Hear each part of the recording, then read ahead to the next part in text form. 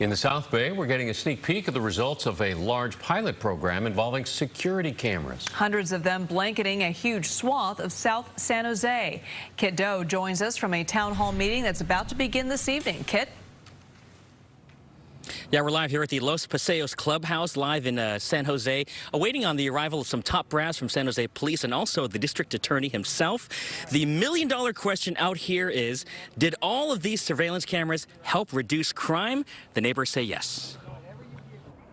What do you get when you take citizens fed up with crime, mix in some old-school neighborhood watch, and inject a good dose of Silicon Valley high-tech know-how? We often say we're a neighborhood watch on steroids. Isa Ajloni is the founder of Safer San Jose, a nonprofit that's been working for the past 7 years to get the funding, approval, and installation of 300 security camera systems that were put in all for free. These are all the cameras that are in the neighborhood. The cameras are in an area covering 4 square miles near 101 and 85. Each home got a commercial-grade license plate reader and 2 state-of-the-art 4K cameras pointed towards the street. Anybody entering the area will see these signs everywhere. It's warning everybody that, hey, we got cameras, they're registered with San Jose Police, and we're going to get you. Numerous crimes have now been captured on video, including this theft from a landscaping pickup truck. The license plate reader got the getaway car speeding away from the scene. And this yellow Mustang was captured spinning donuts on a residential street. And we've blurred it out here, but yes, the license plate reader worked like a charm here as well. How much of a difference does video evidence make? It makes a tremendous difference. San Jose Police ran the numbers and found within the surveillance camera boundary, year over year, calls for service went down 11%, and proactive police events went down about 16%. Someone that's going to commit a burglary might look at a camera in a neighborhood or a neighborhood with many cameras and decide to go somewhere else or decide perhaps not to commit the crime at all. These cameras have helped us solve a lot of crimes that we would not have been able to solve otherwise. Would you go as far to say that the cameras are a direct contributor to this reduction in criminal activity? I think that's really hard to say at this point, but I certainly think that when you have a community like this that organizes itself, you will see a reduction in crimes because of that kind of organization. And so we're about a year into this pilot program. It should last about 5 years. It'll be really interesting to see what happens to the crime stats over that time. Live in South San Jose, Kiet Do, KPIX 5. The recall race heating up as 2 contenders make their case on Governor Newsom's home turf. The issues they want top of mind as voters cast their ballots. Taking a live look outside, do you feel it? Bay Area is about to crank up the temperatures, the areas that could hit triple digits. Well, just how bad is the drought? Take a look at this. The Bay Area Water Agency hoping these dire images will hammer home the need to conserve.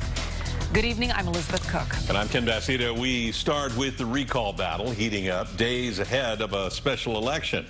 2 recall candidates in the Bay Area trying to hit Governor Newsom on 2 key issues. KPIX 5's Kenny Choi joins us live now from San Francisco. Kenny? Ken, 20 million of these mail-in ballots have been sent out to registered voters in the state of California. There are just 20 days before that recall election, and today candidates stumping the Bay Area as well as the Tenderloin, a far cry from Malibu, hometown of one of reality TV's biggest stars. We need to enforce our laws. Every time. Gubernatorial candidate Caitlyn Jenner went on a walk with us in the heart of the Tenderloin. I need help. Well, let me tell you, running for governor, I need some help. Her first campaign visit to San Francisco. So, stop handcuffing the police, you know, and restricting them, and let's handcuff the criminals, enforce our laws, and let's clean this place up. In Oakland, former San Diego Mayor Kevin Faulconer making a stump speech about increasing funding for police. If we don't have a safe city, we don't have anything. If we don't have a safe state, we don't have anything.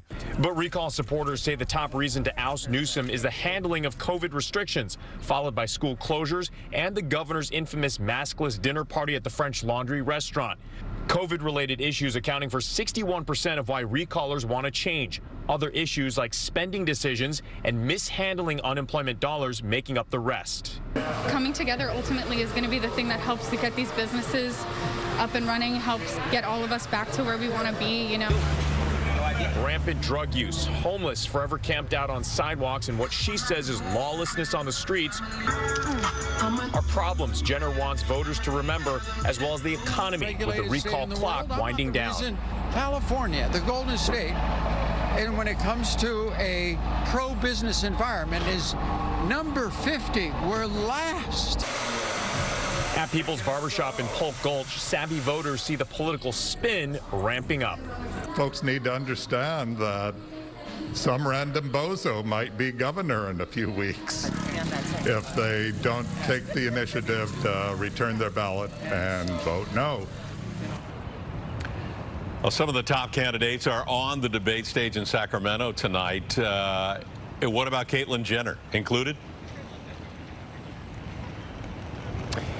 Ken, the Jenner campaign says that the candidate was invited to tonight's debate in Sacramento. They said that this recall is all about Governor Gavin Newsom, and if the governor is not going to participate in the debate tonight, the Jenner campaign didn't want to be a part of this as well, so they decided to decline.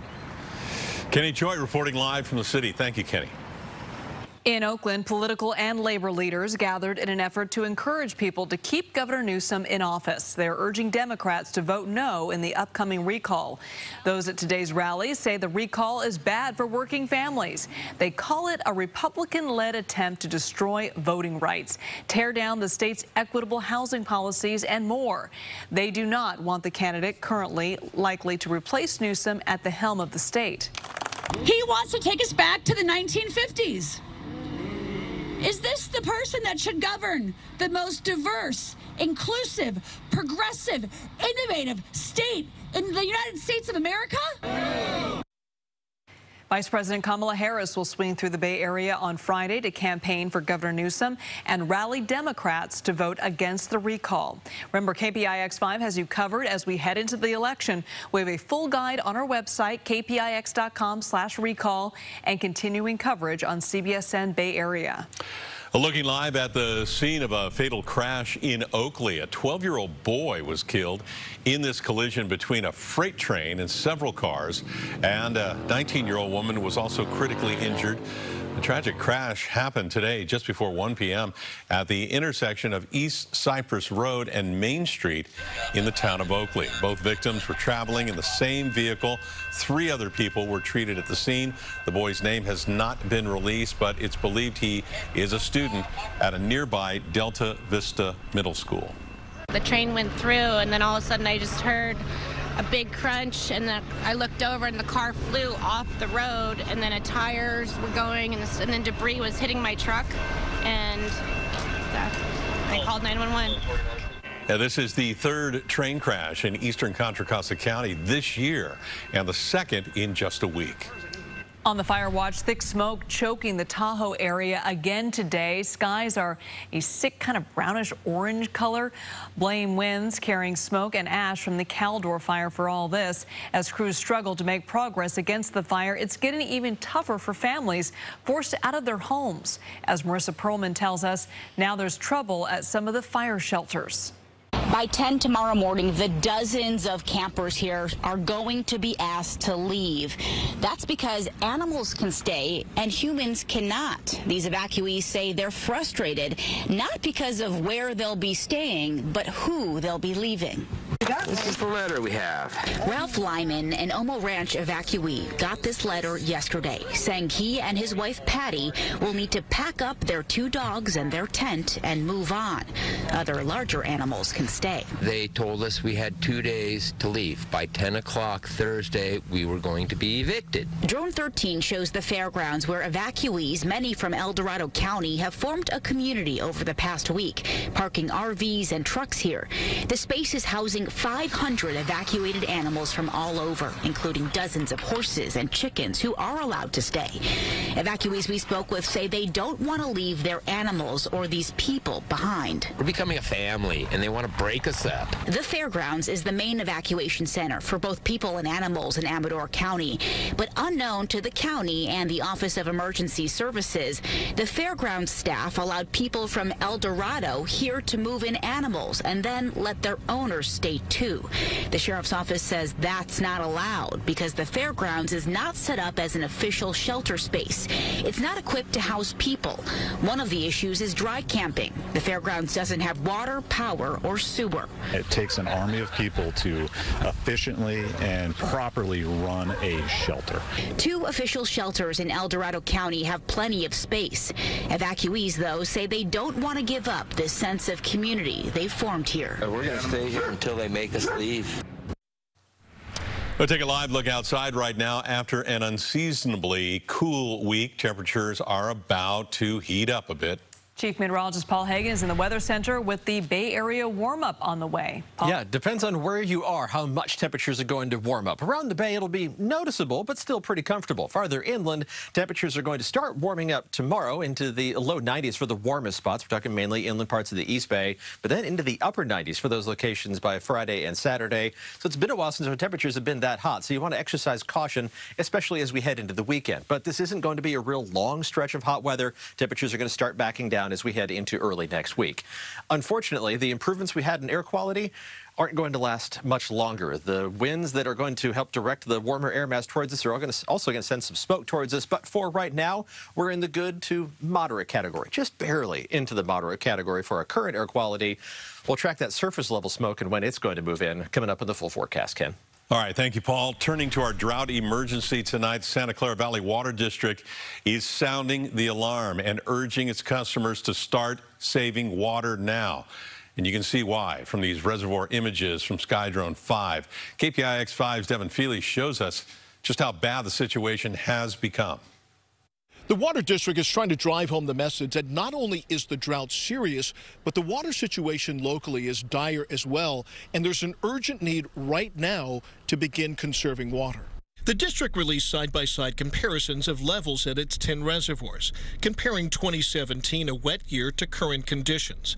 The drought has cut deeply into water reserves. Stevens Creek and Guadalupe reservoirs are now at 14% of capacity. Uvas is at 18 and dropping fast. The situation has been the most dire we've seen in our county probably ever. Conditions at the county's second largest reservoir, Lexington in the Santa Cruz Mountains, are better, but not by much. Lexington is over 3/4 empty at just 23% of its total capacity. This is sad. I mean, I bet you we're going to go on a 2 or 3 year drought. The longer the drought goes on, the greater the need to conserve. The Water District has ordered 15% cuts, but so far customers haven't really saved at all. 0% in June compared to 2019. We did have some bad months where the message hasn't gotten the folks that the situation is grim and could go to dire early next year. Above ground storage in reservoirs admittedly only tells part of the story. The district also stores water in deep underground aquifers, which could be threatened if the drought extends into next year.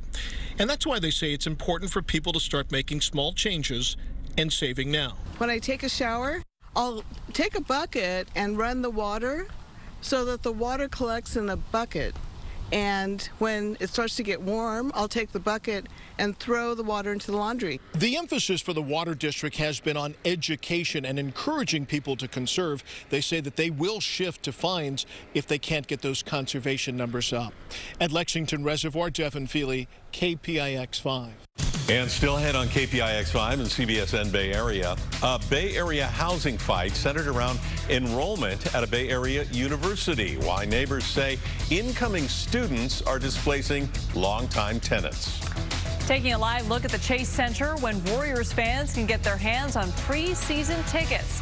Hint, you might want to set your alarm now. And a little piece of rock music history in our own backyard, the new honor for this Bay Area home and the hit created behind its walls. The leading expert in residential remodel is giving 30% off its famous Signature Line cabinets. Call now or go to AmericanKitchenCompany.com and get your free gold standard bid. Unlock a summer of possibilities in a new Chevy. Expand your options and your perspective. Find new summer adventures. Find new roads. Make no monthly payments for 120 days on all Silverado 1500 Crew Cab pickups. Plus, get 2.49% financing for 72 months. And get $3,250 total value on this Silverado All-Star Z71. To reduce the risk of wildfires, PG&E may proactively turn off power when severe weather is forecast. Here are 4 ways to prepare before a power shutoff. Update your contact information at pge.com/mywildfirealerts so we can reach you. Plan for medical needs like medications that need to be refrigerated or devices that require power. Pack or restock your emergency supply kit. Ensure backup power sources are safe to operate. To learn more, visit safetyactioncenter.pge.com. At Safelite Auto Glass, we're committed to taking care of you and your car. Whether you're by the Golden Gate Bridge or here at Coit Tower. Whenever you need us, we'll come right to you. Send a text when we're on our way, and you can track us and see exactly when we'll be there. With no contact service you can trust. So when you have auto glass damage in the Bay Area, stay safe with Safelite. Safelite Repair, Safelite Replace. Don't wait months for your new furniture. Get it now at the Living Spaces Labor Day event. Make your living room more inviting with a variety of sofas for less. Enjoy entertaining with dining sets for every budget and rest easy with queen beds at $195. Plus, get special financing for 60 months on select purchases with your good credit. Best of all, get free shipping on your entire purchase as soon as tomorrow. Don't miss the Living Spaces Labor Day event. Living Spaces. The leading expert in residential remodel is giving 30% off its famous signature line cabinets. Call now or go to AmericanKitchenCompany.com and get your free gold standard bid. Chopper 5 flying over UC Berkeley on the first day of classes today. The university has grown substantially over the past 15 years. That's caused a severe housing shortage in the surrounding neighborhoods. And now, as KPIX 5's John Ramos reports, a court is holding the university responsible for its enrollment decisions. UC Berkeley prides itself on being inclusive, but it turns out they may have been too inclusive over the last 10 years. And now a judge has put a ban on any enrollment increases for the university. It's the first day of school at UC Berkeley, and the walkways are jammed with people. And apparently so are the classrooms. My morning class today, it was packed. I walked in, seats were all full, people were on the floor, and I was like, dang, where am I going to sit? Between 2005 and 2020, the university added 11,000 students, a 30% increase, but added little, if any, new housing. The mad scramble for a room has turned former single-family neighborhoods into suburban dorms for the university, with landlords renting to up to 10 people in a house. Most of the students who live in this neighborhood are either from out of state or from wealthy families, and they have displaced lower income tenants. Phil Bakavoy leads a group of homeowners who sued Cal over its enrollment increases, and on Monday they won. A Superior Court judge ruled the school must conduct an environmental impact study and mitigate any negative effects of enrollment hikes.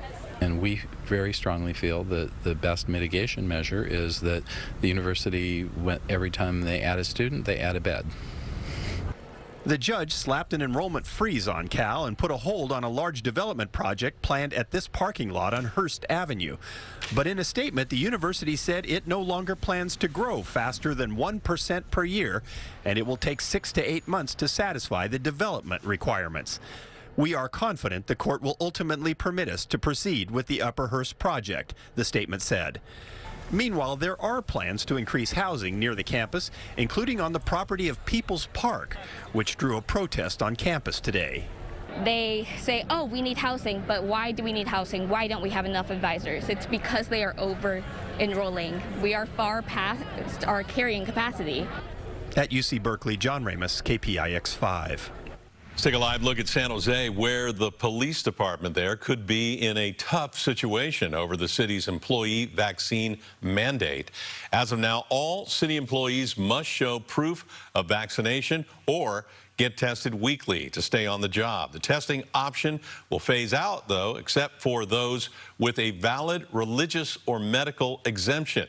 Now, the Police Officers Association is asking the city to keep both options in hopes of not losing more police officers. City officials say the new mandate is the best way to protect the public and staff from the spread of COVID. Taking a live look at Chase Center.